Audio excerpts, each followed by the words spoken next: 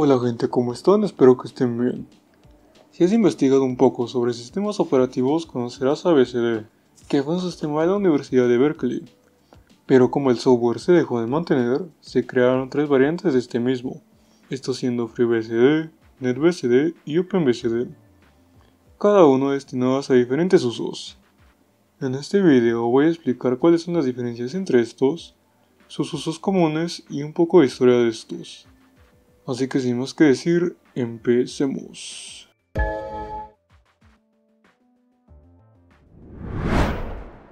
Primero empezaré con la historia de BSD para ponernos en contexto, y es que en los primeros años del sistema Unix, sus creadores, los laboratorios Bell de AT&T, autorizaron a la Universidad de Berkeley en California y a otras universidades en utilizar el código fuente y adaptarlo a sus necesidades.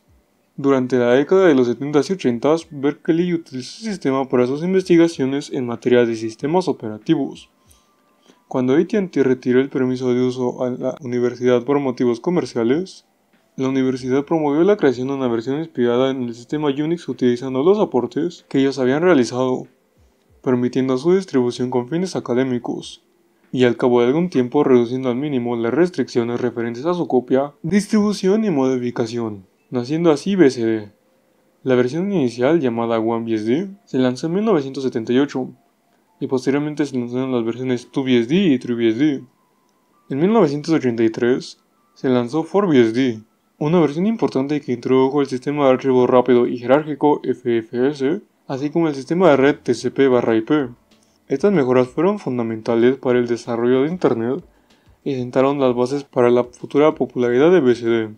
A mediados de la década de 1980, el equipo de desarrollo de BSD de la Universidad de Berkeley, liderado por Bill Joy, comenzó a trabajar en la versión 4.3, que se considera una de las más influyentes de BSD.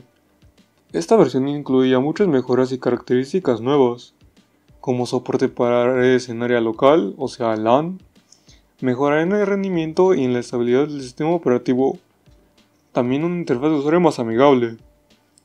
En 1991 se lanzó 386BSD, una versión de BSD que estaba específicamente adaptada para funcionar en la arquitectura de procesadores x86.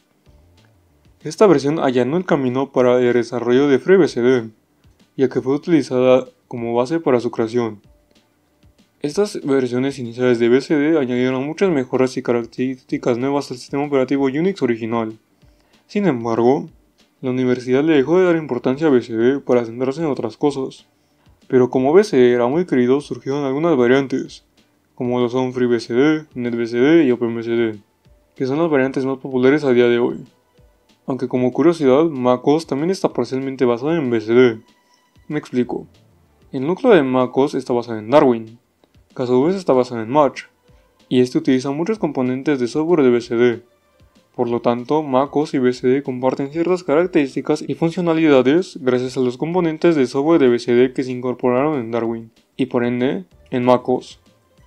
Aunque no daré énfasis en esto porque ya todos conocemos a MacOS y la historia de Darwin es otra. Así que ahora sí, a empezar con los tres sistemas BSD más populares. Primero, empezando con FreeBSD. En 1993, un grupo de desarrolladores liderados por Jordan Hubbard, Nate Williams y Rod Grimes lanzaron FreeBSD 1.0. Esta versión fue una derivación de 386BSD y se basó en la versión 4.3 BSD Net 2 de la Universidad de Berkeley. FreeBSD 1.0 ofreció un sistema operativo completo, estable y de alto rendimiento para la plataforma x86. A lo largo de los años siguientes, FreeBSD continuó con su desarrollo y mejoró en muchos aspectos, como la paquetería, el soporte de hardware, la seguridad, el rendimiento en red y la virtualización. Se agregaron nuevas características, se mejoró la estabilidad y el rendimiento, y se añadió el soporte para diferentes arquitecturas de hardware, como Alpha, Spark, PowerPC, entre otras. También se integraron mejoras del proyecto de investigación de la Universidad de Berkeley, así como de otros proyectos de código abierto. FreeBSD se caracteriza por su enfoque en la estabilidad, el rendimiento y la escalabilidad.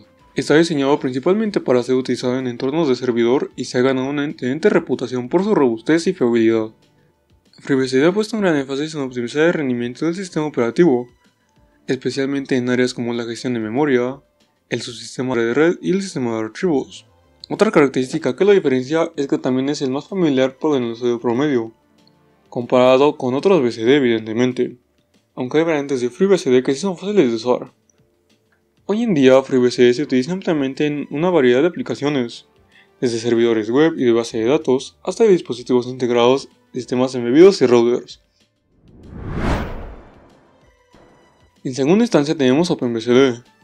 Este es un sistema basado en la rama 4.4 BSD Lite.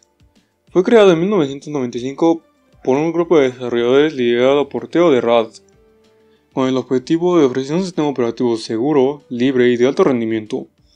A lo largo de los años, OpenBSD ha mantenido su enfoque en la seguridad y la corrección de código, convirtiéndose en una opción popular para aquellos que valoran la seguridad en su infraestructura.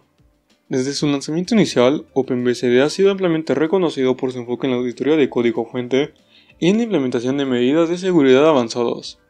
Los desarrolladores de OpenBSD se dedican a eliminar errores, vulnerabilidades y debilidades del sistema operativo, y han creado una reputación de fiabilidad y robustez en el proceso. Esta dedicación a la seguridad se refleja en características como el sistema de descifrado de paquetes, el control de acceso estricto y las políticas predeterminadas de seguridad que minimizan las posibilidades de ataques exitosos. OpenBSD también ha realizado importantes contribuciones al mundo de la seguridad informática, creando herramientas como OpenSSH, que es ampliamente utilizado para establecer conexiones seguras y encriptadas en redes. Además, OpenBSD ha desarrollado y promovido el uso de tecnologías como PF, Packet Filter, un potente cortafuegos, y CARP, como Address Redundancy Protocol, que es un protocolo de redundancia de dirección IP. Estas herramientas y tecnologías se han convertido en estándares de la comunidad de seguridad, y se han integrado en otros sistemas operativos como Windows y Linux. Aunque la seguridad es su enfoque principal, OpenBSD también se preocupa por la portabilidad.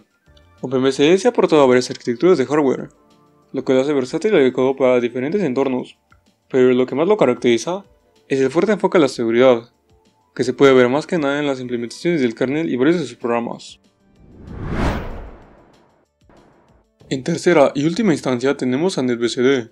Este se originó como una bifurcación del 386BSD en 1993.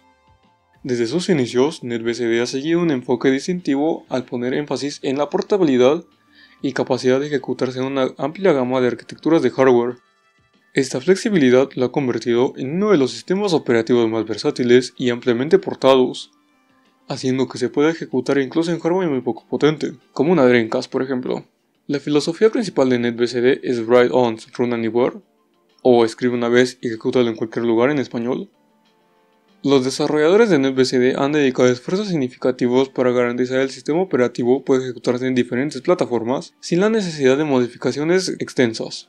Esto se logra mediante la creación y el mantenimiento de una capa de abstracción de hardware, que permite que el núcleo de NetBSD se ejecute en diferentes arquitecturas, incluyendo x86, ARM, MIPS, PowerPC, Spark y muchas más.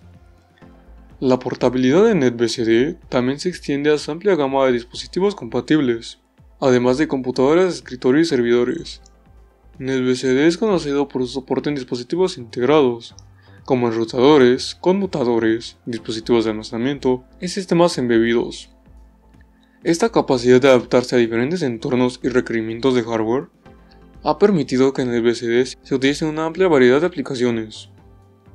Además de su enfoque en la portabilidad, NetBSD ha mantenido un enfoque en la corrección y simplicidad de código. El equipo de desarrollo de NetBSD se ha esforzado por escribir un código limpio, legible y bien estructurado, lo que facilita la compresión, el mantenimiento y las futuras mejoras del sistema operativo. La estabilidad y la confianza también son características destacadas de NetBSD, lo que lo convierte en una elección popular para aquellos que buscan un sistema operativo robusto y de bajo mantenimiento.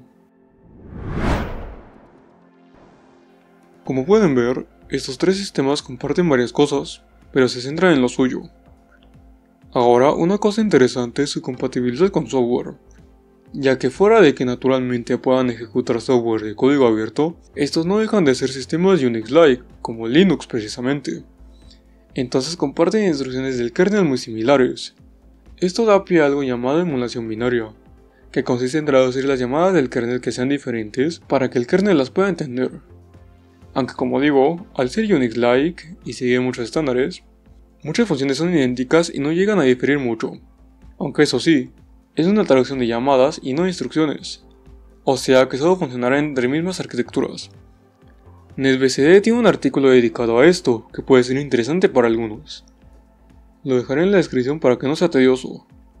De igual forma, muchas cosas difieren entre BSDs, y en la documentación pueden cambiar cosas, pero en los tres encontrarás soluciones para ejecutar software, especialmente de Linux, que es lo que más interesa ya que es el Unix-like con más catálogo tiene, con cosas como Compact Linux, aunque FreeBSD es el que viene más fácil con eso de la compatibilidad.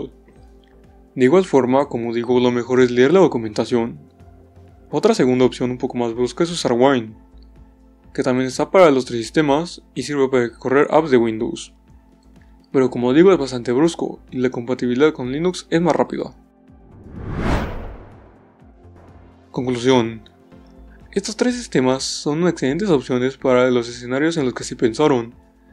Y aunque como usuarios hogareños comunes de repente no os interesa por cualquier motivo, es cierto que tienen una comunidad decente y que sus respectivos contextos son bastante útiles.